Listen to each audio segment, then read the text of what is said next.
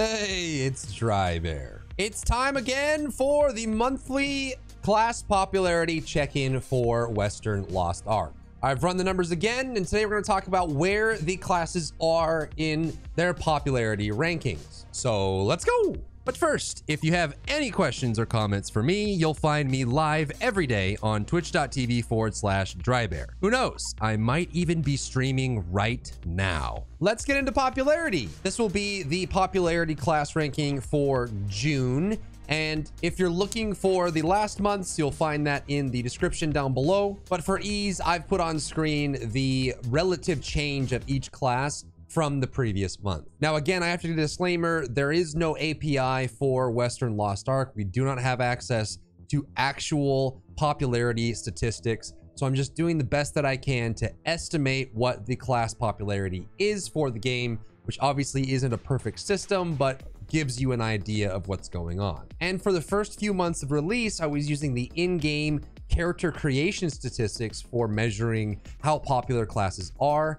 However, with the overabundance of bots in the game, there's a large number of sorceresses and berserkers being created, which throws off the popularity statistics. So last month with May's popularity, I switched to using auction house activity in tier 3 for the game. And I've tweaked how I calculate this just a little bit, trying to get a little more accurate each time. And I believe that this time is probably the best that we've gotten so far on how accurate it is for characters in tier 3 showing activity and what classes people are playing. And I gather this data through past experience as well as using the auction house to see what people are interacting with and how they're spending their money. So let's dive into the list. Now, the top 3 classes have not changed for June. Sorceress, Deathblade, and Berserker are still in the top 3 and in the same order.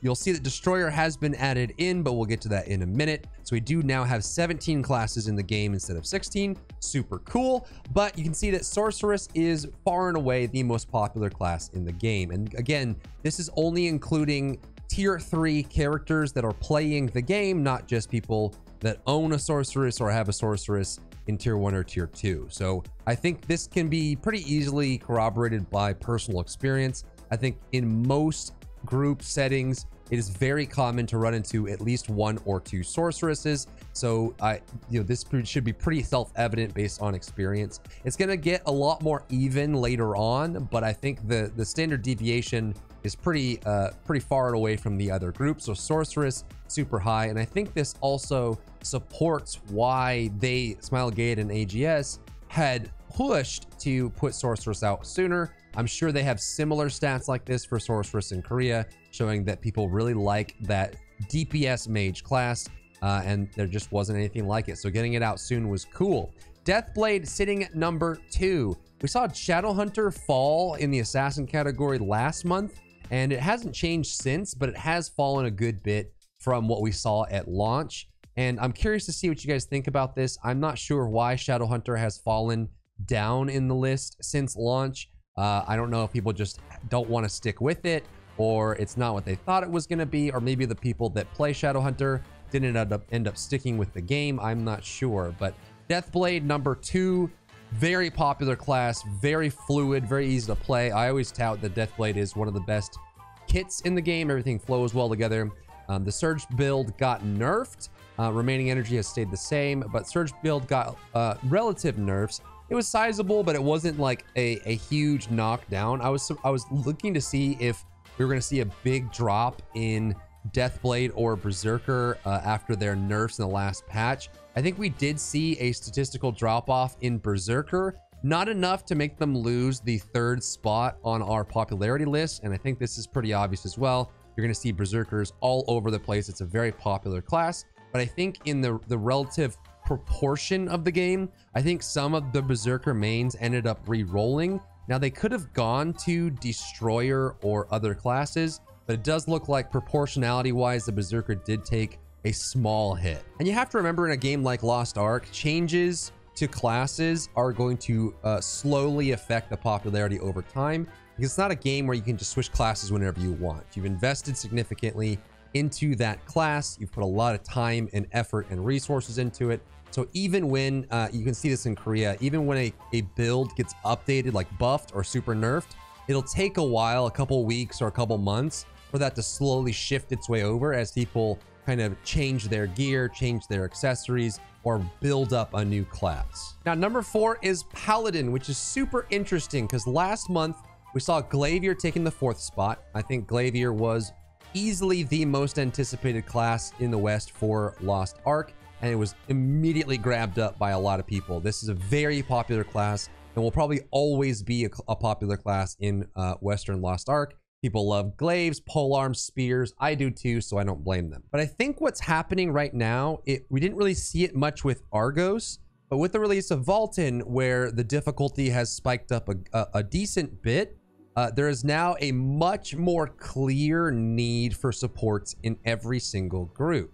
And there's actually, we still have a major support deficit in the West right now. It is very hard to get supports into your group. Oftentimes groups are waiting long periods of time before they can get 1 or 2 supports in their group. And you'll actually see, we're seeing this now, and we've seen it over the last 2 weeks of Vulcan, where people are paying supports gold to join them in their Vulcan run because they're that needed and they're that underrepresented. So in this case, the popularity of Paladin and Bard jumping up, I think, is in response to that.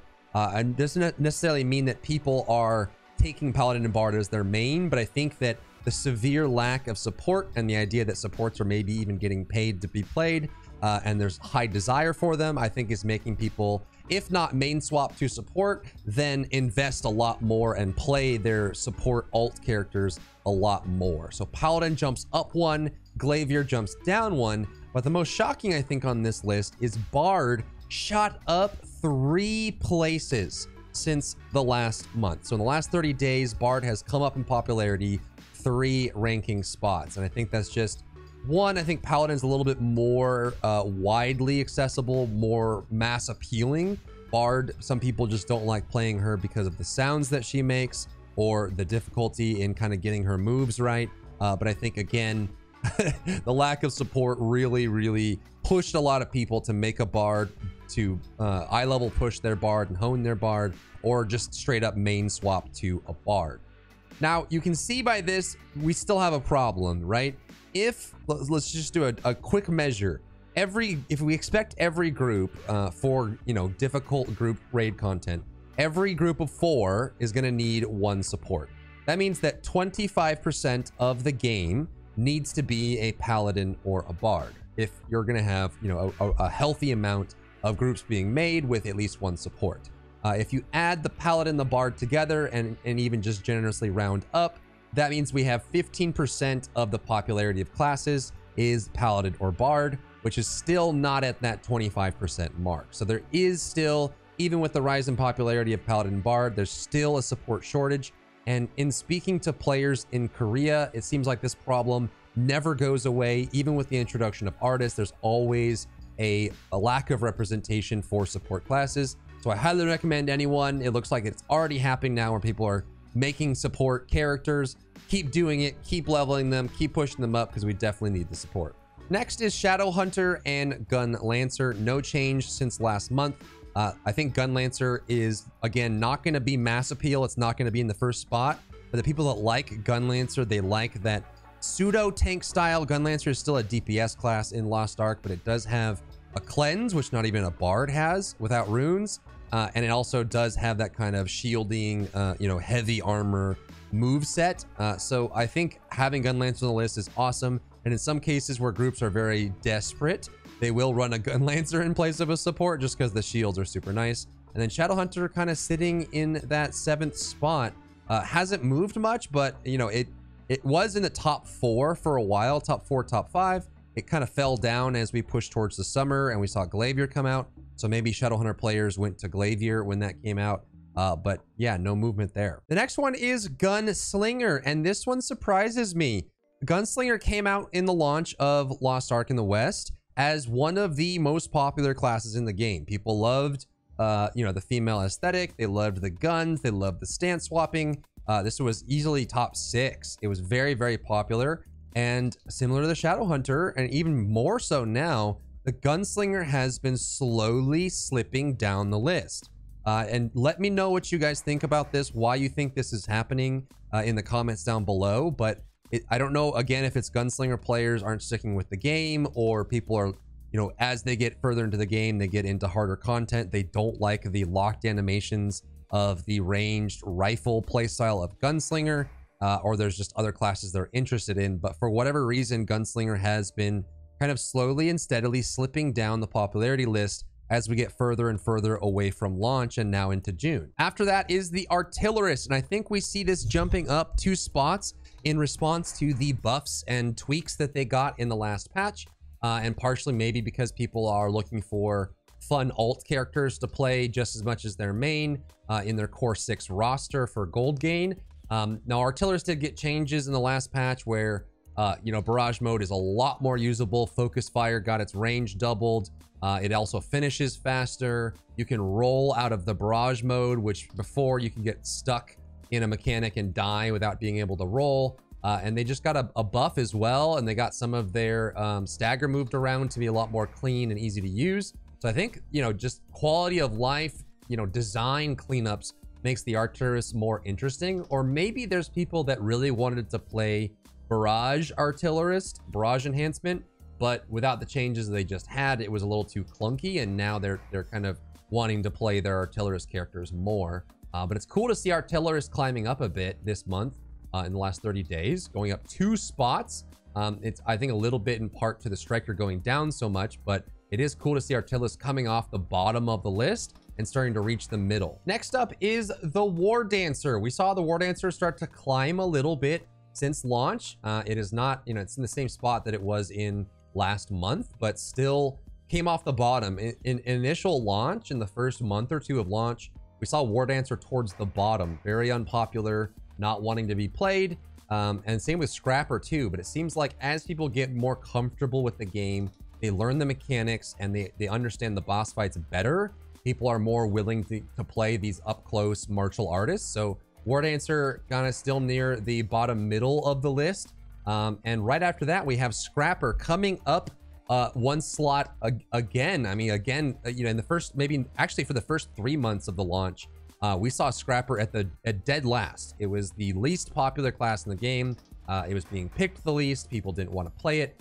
And ever since then, like every month, it seems to be climbing another spot or another 2 spots. It's slowly creeping its way up. And again, in the last patch with Destroyer, we saw a huge Scrapper buff, less reliance on self buffs to deal damage, and just overall just becoming more powerful. So I think as people getting more comfortable with the game, they're building up Scrapper. So Scrapper's still on the rise, has come up 6 spots from the very last spot in the game.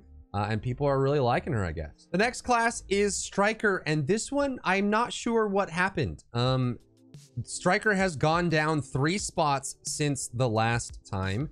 This one was pretty popular in specifically the US, like North America. It was a very popular class choice, but decently popular in most regions. Europe Central, even South America really liked Striker. But over time, for some reason, Striker is just slipping down the list. And again, let me know what you guys think, why this might be. Striker, Gunslinger, Shadowhunter just slipping further and further down. I'm not sure why people are losing interest in this class, or maybe they're maining it and they're just not, they're just kind of parking it and not wanting to push it in eye level. You know, even with the introduction of relic accessories, you would think that some of these classes would see increased activity as people move their reins up, but I guess people just aren't choosing to push their Striker higher and higher. They're just kind of not actively playing their Strikers anymore, or less so than before. So I'm not really sure why that is. If you have any theories or thoughts on this, please let me know. Maybe it's just, you know, they just want different play styles, or maybe the Striker windups are a little too slow. Who knows? The one that follows after that is the Sharpshooter. The next 3, excluding Destroyer, have been at the bottom of the list basically the whole time. Sharpshooter, Soulfist, and Deadeye are the final 3.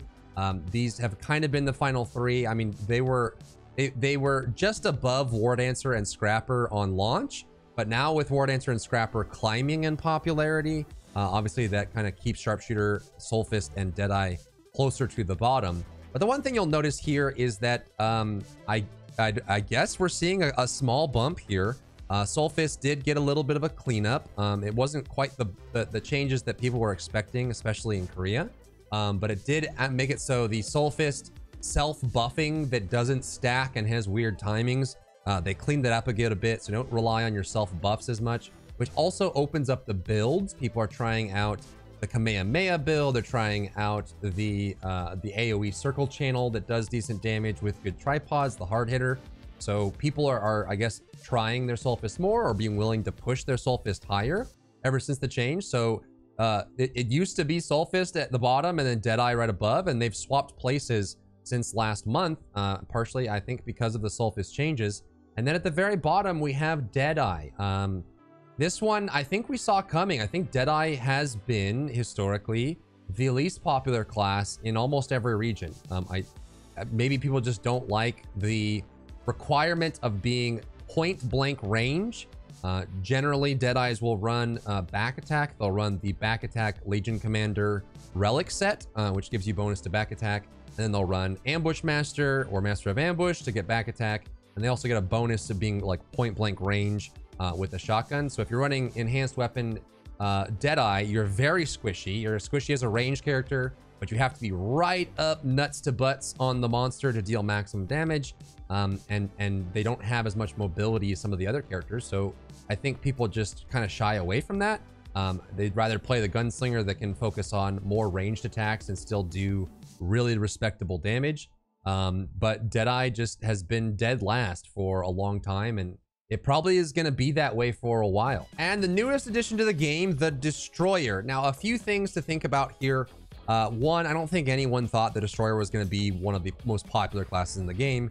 It takes a lot of practice to play a Destroyer well. It's relatively slow compared to other classes, has a lot of wind up, even with supercharge and some swiftness. And it definitely, has struggled with that. But remember that these measurements are done as activity in tier 3. And with Destroyer, we didn't get a free power pass. So if there's anyone that didn't save their Express Pass for Destroyer, they didn't save their Fate and Power Pass for Destroyer, and that's going to take a while for people that do want to play a Destroyer or are planning to get into tier 3 and start showing activity. There's still, surprisingly enough, Destroyer, even despite those limitations, having just come out without a power pass, still ended up ranking higher popularity than Soulfist and Deadeye, but still down there at the bottom. So I guess we'll kind of keep an eye on Destroyer as we move forward and people get more time to level theirs up. In other regions, Destroyer isn't super popular either, and I didn't expect it to be super popular in the West anyways, but it is kind of, we'll keep an eye on it and see how it changes over time. Now, of course, if your main is towards the bottom or towards the top, don't worry. I mean, popularity is just its own singular metric, something to think about that can be interesting. But if you enjoy a class, always play that class. It doesn't mean that this is how strong the classes are. It doesn't mean that these are the classes they're going to get picked. It just means that these are the ones that are being played the most. So they kind of have more mass appeal, or they have some kind of specific shtick that makes people want to play them. I'm happy to see the support classes, Paladin and Bard, jumping up in popularity with the release of Vulcan. People starting to recognize how much supports are needed, and if they aren't maining the support, they're at least putting it into their to their active character played base, which is super cool. But let me know your thoughts down below. Is there anything that surprised you about June's popularity changes? Is there anything you'd like to see in the future? I was thinking about maybe doing either a separate video or a separate section in this video for the popularity of the classes we have in other regions, maybe specifically Korea, where it matters most. Yeah, let me know what you think. Thanks for tuning in. If you enjoyed yourself today, leave a like down below. You can support me and my work on Patreon and view Patreon exclusive content, link in the description. Thank you so much for tuning in, and I'll see you in the next one.